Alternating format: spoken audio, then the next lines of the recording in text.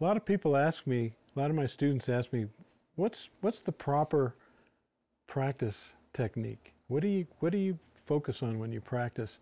Well, everyone's different, first of all, and everybody has different goals. The one thing that you need to have when you sit down to play the guitar is a goal.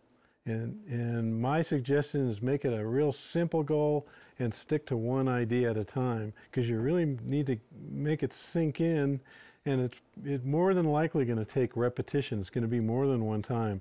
You do it again, different days, different times, until it's automatic. So the one thing that I stress on my students is to warm up. And you need to tell your hands and your brain, okay, we're going to play the guitar now. And one thing I've been using over the years, I came up with, and this came out of working with Howard Roberts, what I call quadraphonic fingering. And I call them the quads for short. And the quads, a couple things about technique is keeping your fingers down. There's 24 fingering orders, and I'll just sit there and that's simply 1, 2, 3, 4. I might do 1, 3, 2, 4. Yes, I'm keeping my fingers down. I'm not going too much motion going on. It's like it takes too long. So I'm keeping as many fingers down as I can. Other things, picking. There's 4 ways to pick. All down, all up, not making the upstrokes to sound like the downstrokes I'm making them. I want to make them the same volume. So when I'm alternating, and that's the next thing is down, up, I'm not going. I'm hearing that a lot. You want it all even. The next one is up, down, up, down. And well, why would you practice that? Well, what happens is the story, I have a story about that. A fellow friend of mine, great musician, called me a couple of years ago and he said, Mitch, I want to take picking lessons from you. And I said, why? And he said, well, I saw you play last night and you started some of your phrases with an upstroke. And my answer was, I did? So I didn't know. It's just from practicing. When I practice, I do that. So what's actually happening, and you might gather I don't like to think too much. I've mentioned that in some other videos, and I don't. I like to play, not think. And practicing, starting with an upstroke first, my brain figures it out.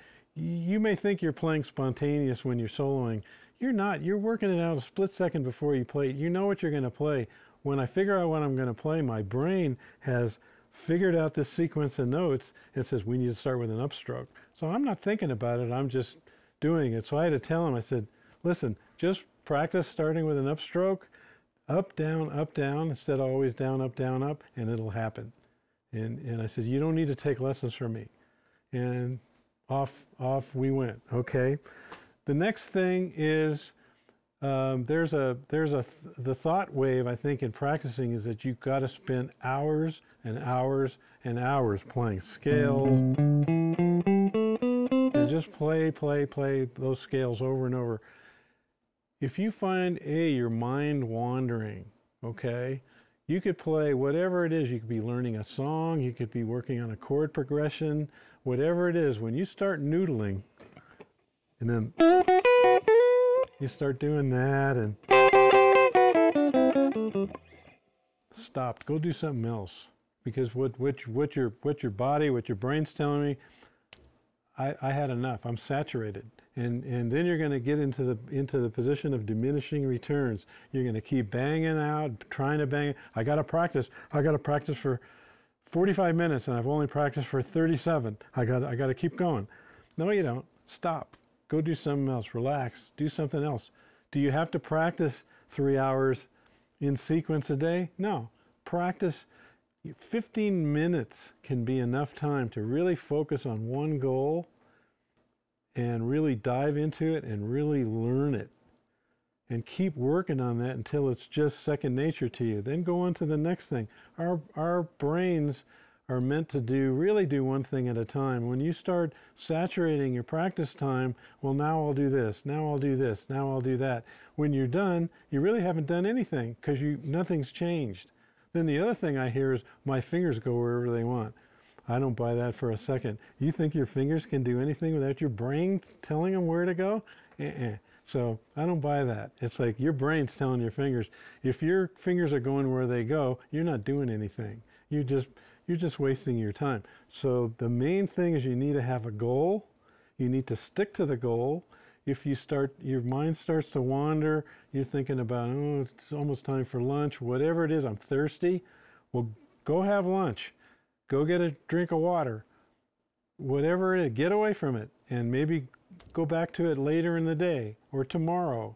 Don't think well, I got to practice so much time, and if I don't do that, I'm not going to succeed. Not the case. Pace yourself and understand how you learn. Everybody learns differently. So what works for one person may not necessarily work for somebody else. Find what works for you.